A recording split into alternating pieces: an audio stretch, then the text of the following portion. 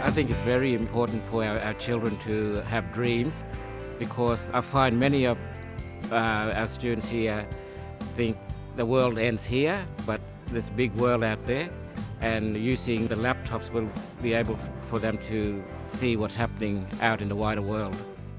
These kids don't have as much exposure to that sort of technology, and I think if nothing else, this one laptop per child program will just provide them with an exposure to new technologies so that they can use that technology for things that they are interested in doing.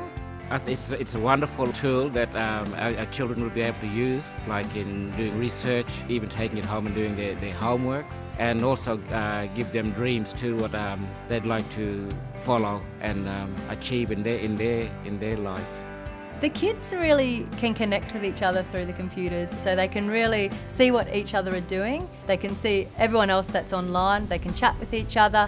So it's really about them being able to explore technology and express themselves through the technology.